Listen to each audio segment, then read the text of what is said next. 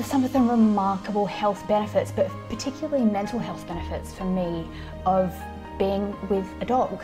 But while I was upset, he just refused to leave me alone, which was so comforting. He lay himself across my chest and put his little head on my shoulder. And I've actually read that dogs will sense when you're almost lost in your thoughts and you're kind of spiraling. They'll come up and they'll maybe nudge you or just put their paw on you or something like that, just to almost snap you out of that train of thought. And I think you build this relationship where you're reading each other. You know, they're there to help us, but we're there to protect them and look after them. And I think that's just one of the most incredible bonds that you can have. And for us humans to have that bond with another animal, a different species, it's just inspiring.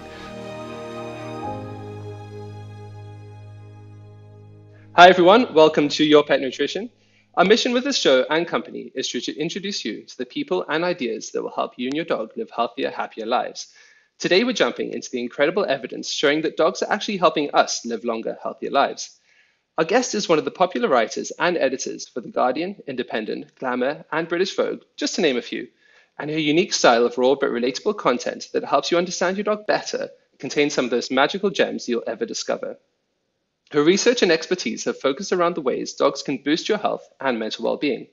Her well-researched and extremely powerful stories of what dogs do for us come wrapped in a beautiful mix of science and personal insights, allowing her to cut through the clutter and keep our attention on the things that really matter. She's made a name for herself by being open, honest, and unapologetically vulnerable, and it makes readers absolutely love her. Pay close attention, because what you're about to discover might be some of the most deep and delightful information you'll ever hear on the science of how dogs change our lives. It's my pleasure to welcome Kate Lever. Hi, Michael. Thank you so much. Hi. Thank you for being here with us. My pleasure. Any excuse to talk about dogs. My favorite topic. Me too. So I'm going to jump right into it. Your book is full of many personal stories about our relationships with dogs and how they help our mental well-being and our physical well-being. And it actually stems from your own personal relationship with your dog. I believe you have a lovely Shih Tzu. I do. His name's Bertie, or Bert, or Bert. Albert, or Robert, or Herbert, or Bertrand, whatever we're in the mood for. So yeah, I wrote about him. I'll show you the book. This is what the book looks like, just so that I can show you the back cover, because that's where this is Bert. Oh, there he is. There he is. Beautiful little angel. But yeah, I mean, the reason I wrote the book, and I guess the reason I'm speaking to you today, is because I just like some of the remarkable health benefits, but particularly mental health benefits for me, of being with a dog. And I live with depression. I was diagnosed with bipolar disorder some years ago, and still sort of occasionally go through depressive episodes. And it's also, something I have to manage now every day and probably for the rest of my life. So I got Bert in 2008. And then sometime after that, I moved house and found out that the antidepressants I was on weren't available in my new postcode. So there was, week after week of me being very morose. And that's when I discovered what a wonderful depression companion a Shih Tzu can be. Because Bert, my boyfriend had to go to work every day, but Bert, being at the time, I think he was a 2-year-old Shih Tzu, he had no such professional obligations. So he was able to just lie by my side, all day, every day. So what kind of ways did you notice he was actually helping you?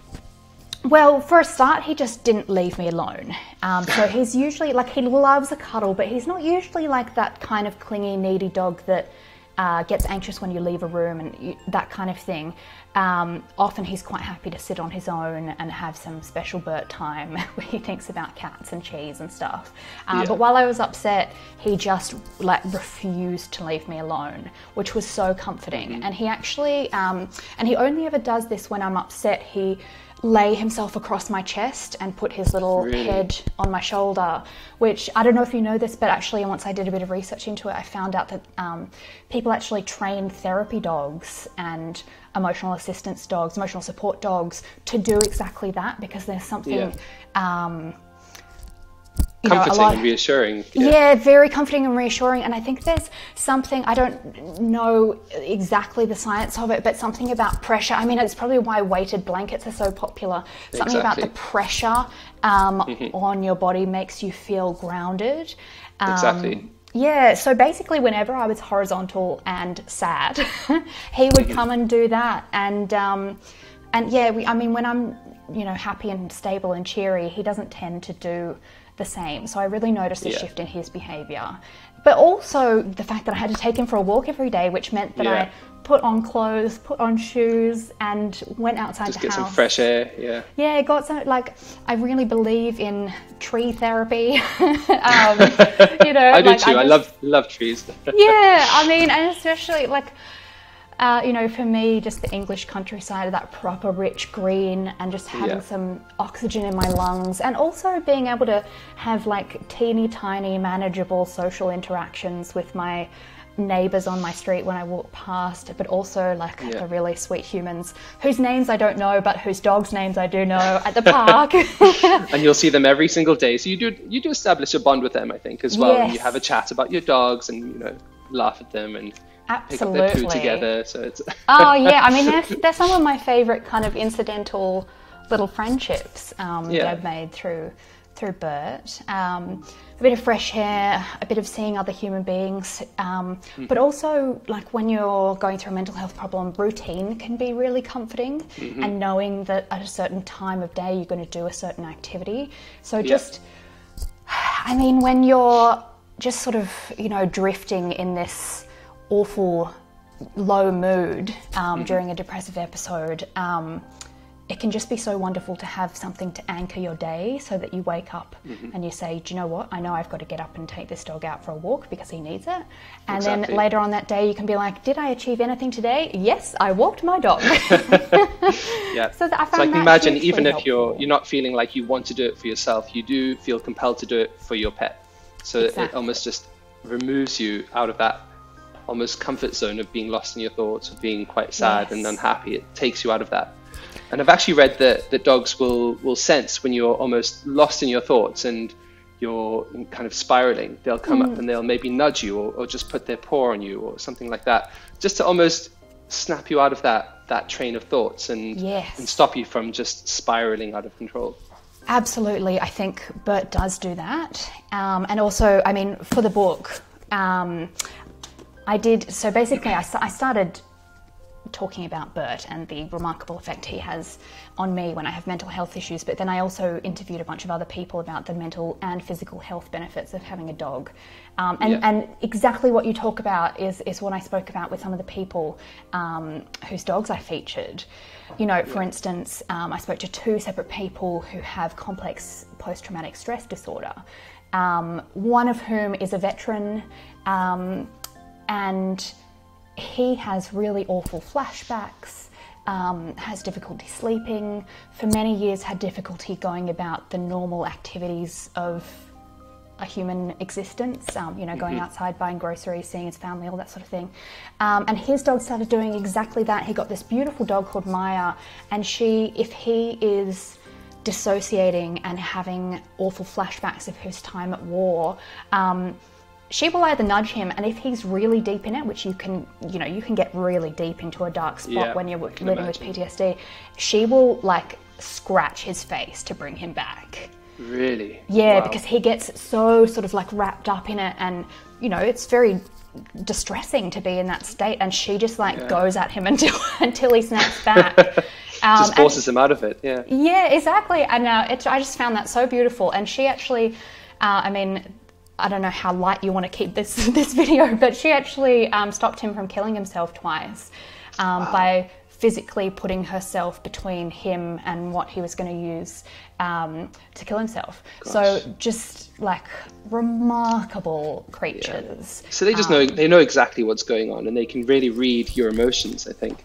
And there's another interesting story in your book about a young boy. It's quite inspiring, a young boy with autism and his pug.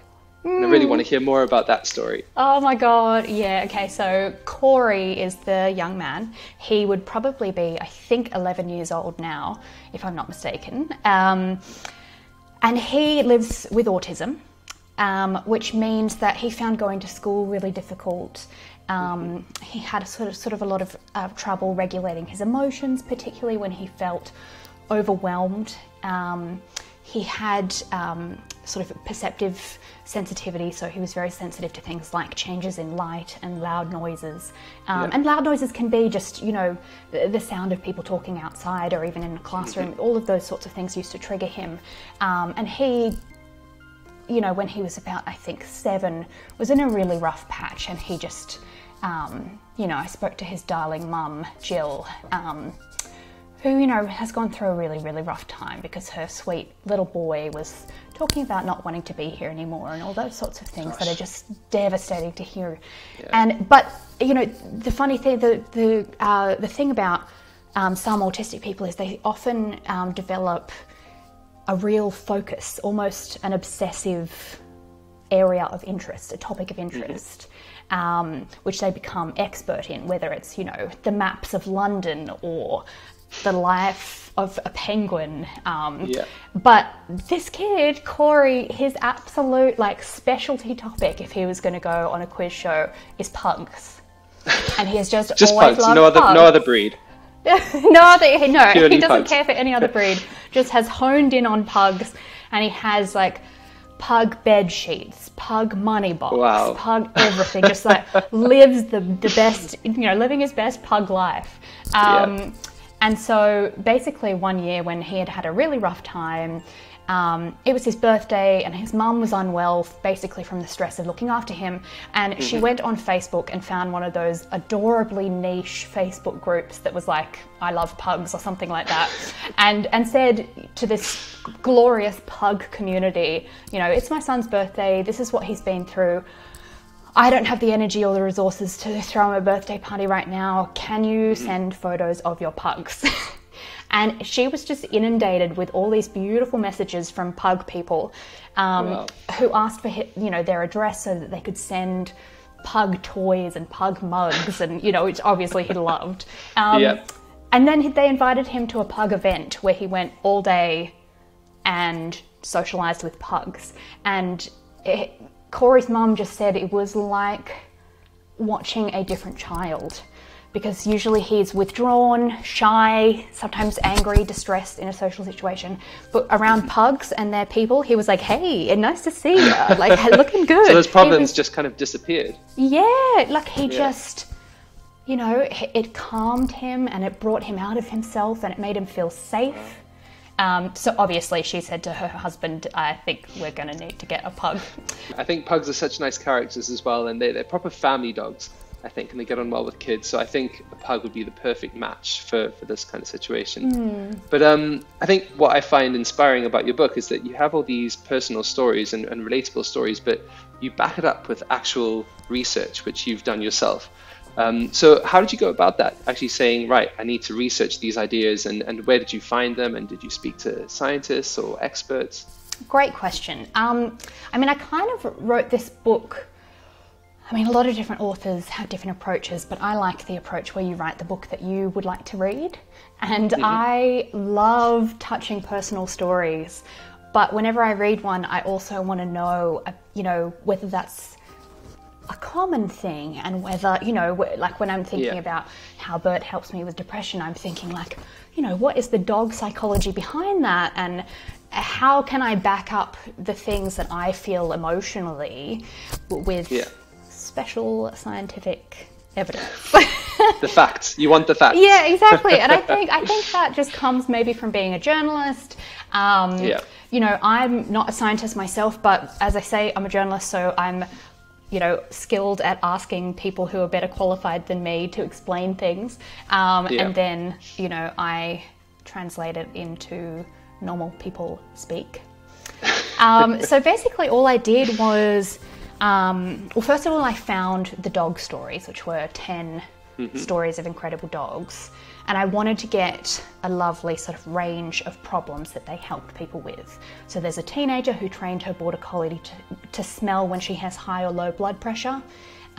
She lives with diabetes. Beautiful story. So then I looked into the science of how dogs can detect things like that, but also things like malaria. You know, I think they have like a 95 or 96% accuracy rate in detecting malaria, which is just remarkable. Wow, and that's also, incredible. And also, like, at the moment, a dog is a more reliable diagnostic tool for prostate cancer, I think it is, than anything else we have in hospitals. So that kind of research was perfect for me, because I was able to tell the human story and then say, like, by the way, here's more proof that dogs are the best creatures in the world.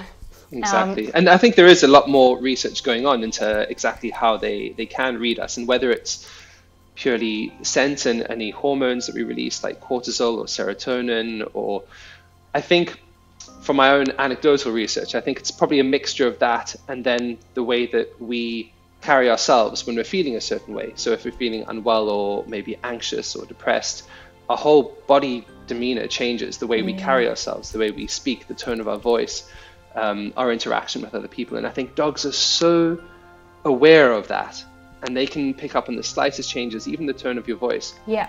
And I think that, coupled with maybe a rise in cortisol, which is common with anxiety, or maybe even sense your heartbeat, anything like that, I think that all fits into this puzzle, and it allows them to read exactly how we are. And then they act on that. And that's when, you know, it comes into the storyline of your book, where these dogs sense these problems and then are able to lift us up and out of those depressive or anxious periods. So it's such an interesting area of research, and I really I'm always keeping an eye out for the latest papers that come out, and something to definitely keep an eye on for myself. Yeah, well, there's some. I mean, this is what I discovered when I was putting together the proposal for this book to sell to publishers. That there's actually quite a lovely amount of really nice dog research out there. You know, I had a couple of people say to me, like, really? Like, people are spending money on finding out whether dogs can tell when we're sad? I was like, yes, it's very important. Very important. You know, give scientists all the money to discover all sorts of things about the creatures that we live with, and you know, the human experience. But yeah, I think as you say, I think it's a combination of having an extraordinarily strong sense of smell, which helps them pick up on things that perhaps we don't smell on each other, like you know, pheromones, or as you say, cortisol, that nasty stress hormone, which I am just like full of so often. But us vets have a high cortisol level as well, trust me. Some days at work. Oh yeah, oh my God, I bet. I cannot imagine. But yeah, I mean, and I think it's also like, I did some really, probably my favorite bit of research that I did was talking to some academics and reading a study about whether dogs have the capacity to feel empathy and to act on it. And they basically did this, you know, very complicated, but basically the idea of the experiment was to you know, put a series of dogs in a room and play them different noises, sort of neutral ones like a babbling brook and a rustling tree, but also the sound of, you know, a woman laughing, a man crying, a dog making very clearly positive or negative sounds, you know, whimpering or making excited sounds, and see what their reaction was and table all of that and work out whether they found basically the sound of human or animal distress infectious for them, which is sort of, you know, the idea of the way empathy operates. And essentially they ruled that yes, dogs can feel empathy, but the extraordinary thing is not just for their own species. So they found that, you know, a lot of other species, like types of monkeys and stuff, who are more closely related to us than dogs, they can show empathy for their own species, but they're like sometimes not that keen on empathizing with us. Whereas dogs seem to react equally to a distressed human and a distressed dog.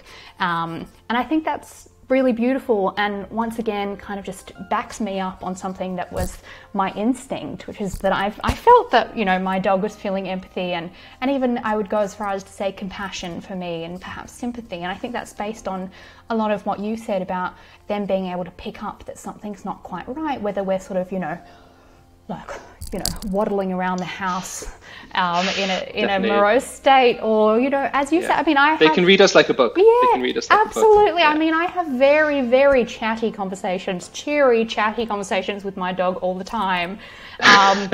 You know, and there's another study that said people who speak to their dogs have a higher IQ, so I'm very happy with, well, there you go. I'm shameless about telling people I have very long, involved conversations with my dog. But yeah, of course he would notice if I was more quiet and more sedentary and just, you know, definitely. Yeah. They spend, if you think of it, you know, they spend their whole lives from a puppy to the end of their life with us. So they learn to read us and they grow alongside us. So they're going to learn, you know, the differences between in a family, how the son might behave or what might upset him, and then what might upset the mother or the father, because we're all so different in our emotions. But I think dogs can even read between those emotions and between different people, Definitely. Which is inspiring. I mean, we hear these stories.